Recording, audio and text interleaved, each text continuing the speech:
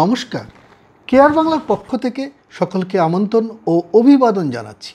এই এপিসোডে ভারতের নির্বাচন কমিশনের নির্বাচক তালিকা বা ভোটার লিস্টে নাম অন্তর্ভুক্তির জন্য ৬ নম্বর ফর্ম কিভাবে পূরণ করে কি কি ডকুমেন্ট সংযুক্ত করলে আপনার আবেদন মঞ্জুর হবে এবং তারপরে নির্ভুল পরিচয়পত্র হাতে পাওয়ার কোনো প্রতিবন্ধকতা থাকবে না সেই বিষয়ে আলোচনা করব। ফর্মের উপরের ডান দিকে প্রাপ্তি স্বীকার অংশটি যার কাছে আপনি আবেদনপত্র জমা করছেন সে নির্বাচনী নিবন্ধন আধিকারিকের দপ্তরেই হোক বা designated officer, booth level officer, সে যেই হোক না কেন তিনিই পূরণ করবেন। ডট ডট বিধানসভা সংসদীয় নির্বাচন ক্ষেত্রে নির্বাচনী নিবন্ধন আধিকারিক স্থলে ডট ডট অংশে পশ্চিমবঙ্গের বাসিন্দারা শুধুমাত্র বিধানসভার নির্বাচন ক্ষেত্রের নাম লিখবেন, অর্থাৎ আপনি যে অঞ্চলে বসবাস করছেন সেই অঞ্চলটি যে বিধানসভা নির্বাচন ক্ষেত্রে অবস্থান করছে সেই বিধানসভার নাম। তারপর ফর্মে নেই কিন্তু এই অংশটা বলছি, তারপর যে পার্টে আপনি নাম অন্তর্ভুক্তির জন্য আবেদন করছেন সেই পার্টের নম্বর এবং ভাগ নম্বর লিখে দিতে পারেন, তাতে আপনাকে প্রকৃত পার্টে নাম অন্তর্ভুক্তির ব্যাপারে সুবিধা হবে।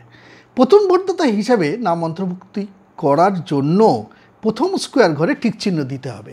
প্রথম ভোটদাতা বলতে প্রথমত আগামী ১ জানুয়ারিতে যিনি 18+ বছরে পদার্পণ করবেন, 18+ বছরে পদার্পণ করবেন মনে রাখবেন, এবং পিতামাতার সাথে বা অনাথরা কোনো আশ্রমে বা সংস্থার অধীনে বসবাস করছেন। দ্বিতীয়ত 18+ বছরে পদার্পণ করলেও পিতামাতার সঙ্গে একসঙ্গে থাকেন না, কোনো ইনস্টিটিউটে পড়ার জন্য ইনস্টিটিউটের নিজস্ব হোস্টেল, মেস বা হোস্টেলের বাইরে নিজ ব্যবস্থায় কোনো ভাড়া বাড়িতে সাময়িকভাবে বসবাস করছেন। এক্ষেত্রে ৬ নম্বর ফর্মের সঙ্গে অতিরিক্ত এনক্লোজার হিসেবে দিতে হবে পূরণ করা অ্যানেক্সার 4। তৃতীয়ত যেসব 18+ নববধূরা প্রথম আবেদন করবেন তারা ম্যারেজ রেজিস্ট্রেশন সার্টিফিকেট, জন্ম তারিখের কপি, স্বামী পিতামাতার নাগরিকতার ফটোকপি সংযুক্ত করবেন।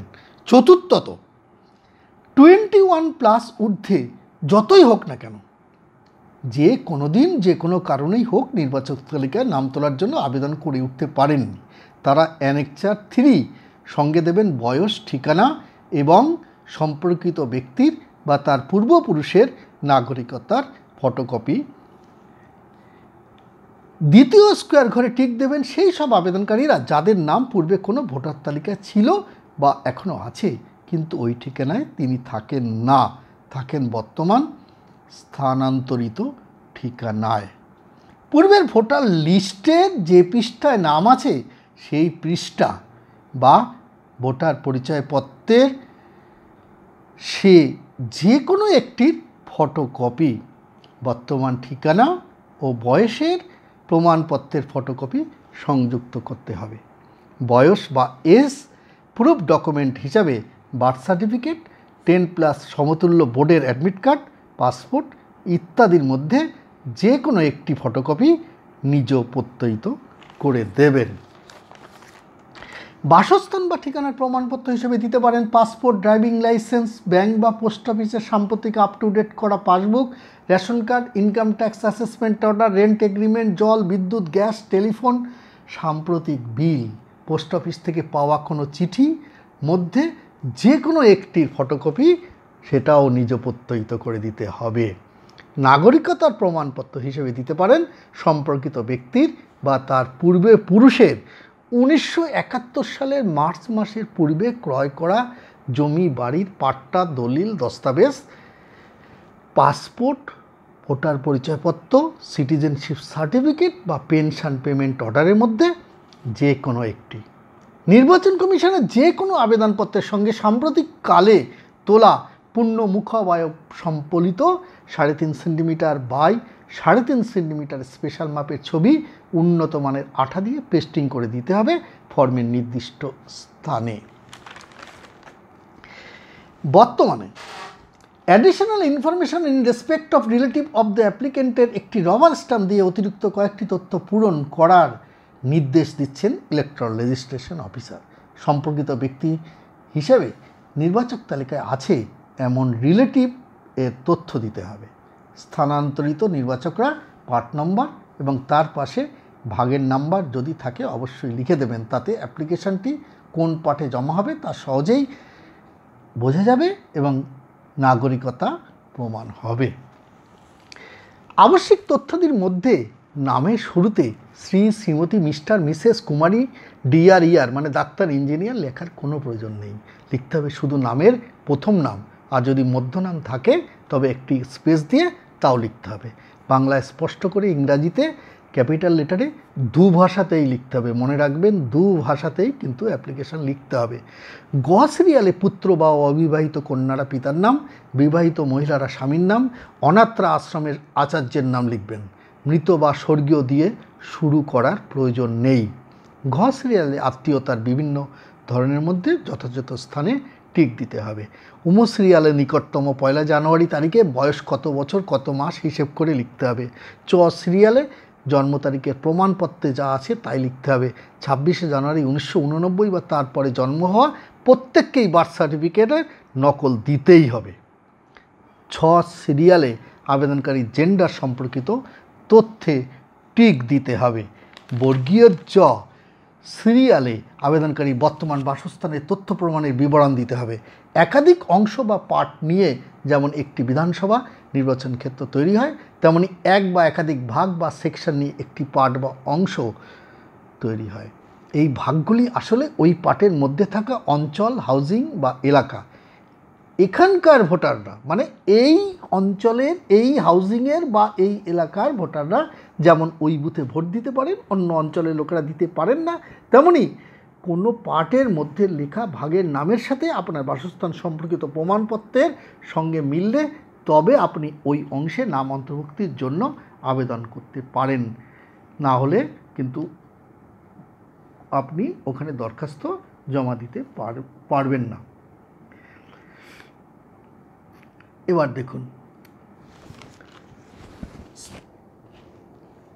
এরপর স্পষ্ট অক্ষরে বাংলায় এবং ক্যাপিটাল লেটার ইংরাজিতে শহর, গ্রাম, ডাকঘর, পিন লিখবেন। ঝ সিরিয়ালে আবেদনকারীর অন্য কোথাও স্থায়ীভাবে বসবাস করলে সেই ঠিকানা বাংলায় স্পষ্ট করে লিখতে হবে। দ্বিতীয় পৃষ্ঠায় ওই ঝ সিরিয়ালে পূর্ব থেকে অন্তর্ভুক্ত হওয়া অন্য বিধানসভা নির্বাচন ক্ষেত্র থেকে স্থানান্তর হওয়া ভোটাররা বা এপিক বা পরিচয়পত্রের নম্বর লিখবেন এবং তার ফটোকপি সংযুক্ত করবেন। পরিচয়পত্র না থাকলে তবে সাম্প্রতিককালের ভোটার লিস্টের যে পৃষ্ঠায় নাম আছে সেই পৃষ্ঠার ফটোকপি জুড়ে দেবেন। এরপর ইও থেকে ঠ পর্যন্ত সিরিয়ালে আপনি পূরণ করতেও পারেন, নাও করতে পারেন, অর্থাৎ এগুলো বাধ্যতামূলক নয়। যারা প্রথমবার আবেদন করছেন, যাদের পূর্বের কোনো ভোটার পরিচয়পত্র নেই, তারাই প্রথম ঘোষণাটির প্রত্যেকটি অংশ পূরণ করবেন এবং পরেরটি কেটে দেবেন। অথবা লেখার পরের অংশটি তারাই পূরণ করবেন যারা অন্য কোনো নির্বাচন ক্ষেত্র থেকে বাসা বদলের কারণে বর্তমান ঠিকানায় বসবাস করছেন, সেখানকার নির্বাচক তালিকায় তার নাম থাকতেও পারে, আবার নাও থাকতে পারে। পরিচয়পত্র থাকলে তার ফটোকপি, না থাকলে ভোটার লিস্টের যে পাতায় তার নাম আছে সেই পাতার ফটোকপি সবই নিজ প্রত্যয়িত করে সংযুক্ত করতে হবে। এই ঘোষণার নিচে পূর্বের বাসস্থানের বাংলায় সম্পূর্ণ ঠিকানা লিখতে হবে। ঠিকানার নিচে ইংরাজিতে বা বাংলায় পুরো স্বাক্ষর, স্থান, তারিখ লিখতে হবে। এরপর তৃতীয় পৃষ্ঠার শেষে প্রাপ্তি স্বীকারপত্রে বা রসিদে শ্রী, শ্রীমতী, কুমারীর মধ্যে যেটি আপনার ক্ষেত্রে প্রযোজ্য সেটি রেখে অন্য দুটি কেটে দিয়ে আপনার পুরো নাম এবং সংক্ষিপ্ত ঠিকানা লিখতে হবে। সমস্ত ডকুমেন্টের ফটোকপি নিজ প্রত্যয়িত তারিখ সহ আছে কিনা দেখে অ্যাপ্লিকেশনের সঙ্গে স্টেপেল করে আপনার পাঠের ডিও, বিএলও বা ইআরও ইলেকট্রাল রেজিস্ট্রেশন অফিসারের অফিসে জমা করুন। যিনি জমা নিচ্ছেন তিনি স্বাক্ষর করবেন, আবেদনপত্রে প্রাপ্তি স্বীকারপত্রের নম্বর দেবেন। শুনানির প্রয়োজন থাকলে শুনানির দিনক্ষণ আপনাকে প্রাপ্তি স্বীকারপত্রে বা আলাদা কাগজে লিখে দেবেন। রসিদ নিয়ে নির্দিষ্ট দিনে সমস্ত অরিজিনাল ডকুমেন্ট নিয়ে শুনানিতে উপস্থিত হন। রসিদটি হারাবেন না। জাতীয় ভোটার দিবসে বা তার পূর্বেই নতুন পরিচয়পত্র আপনার হাতে তুলে দেওয়ার সময় আপনার থেকে রসিদটি দেখা হবে। এতক্ষণ ধরে ভোটার তালিকায় নাম অন্তর্ভুক্তির ব্যাপারে যে সমস্ত বিষয় তুলে ধরা হলো এর বাইরে যদি আপনার মনে কোনো প্রশ্ন থাকে, কোনো জিজ্ঞাসা থাকে, তাহলে কমেন্ট অংশে লিখে জানান। আমাদের নির্বাচন বিশেষজ্ঞরা সাধ্যমতো উত্তর দেওয়ার চেষ্টা করবে। কেয়ার বাংলার এই উপস্থাপনা যদি আপনার ভালো লাগে তাহলে অবশ্যই লাইক করুন, শেয়ার করুন আপনার পরিচিত সকলের মধ্যে। কে জানে কতজনের এটি উপকারে আসতে পারে। আর আপনি যদি এখনও সাবস্ক্রাইবার না হয়ে থাকেন তাহলে এক্ষুনি সাবস্ক্রাইবার হন। আপনার সাবস্ক্রাইবার হওয়া আমাদের নতুন উদ্যমে, নতুন এপিসোড তৈরির উৎসাহে আরও ইন্ধন যোগাবে। সুস্থ সবল নিরোগ থাকুন। ধন্যবাদ।